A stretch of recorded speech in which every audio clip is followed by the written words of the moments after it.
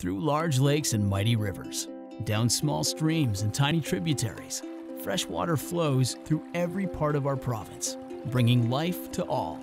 The NSLC Adopt a Stream program protects our water by supporting the Nova Scotia Salmon Association and local river groups across our province. From massive multi-year efforts to small single-day projects, every job improves the health of our rivers, lakes, and streams.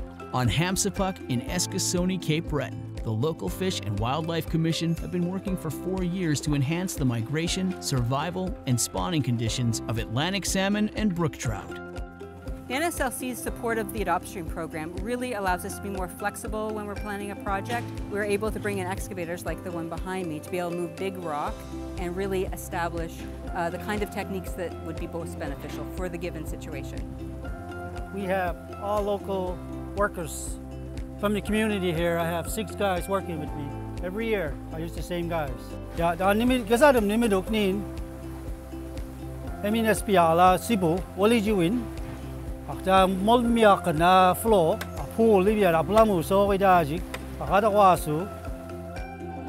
On a small Brador Lakes tributary, a new fishway opens access to 15 kilometers of habitat and spawning ground for Atlantic salmon, brook trout, American eels, and smelt. I love these small-scale projects because they can be completed usually in about a day. It's instant gratification. You can see the before and after right away, and oftentimes they're just as important as a large-scale project. Since 2010, the NSLC Adopt a Stream program has raised $800,000 through sales of participating products. With your continued support, we can keep the good work flowing.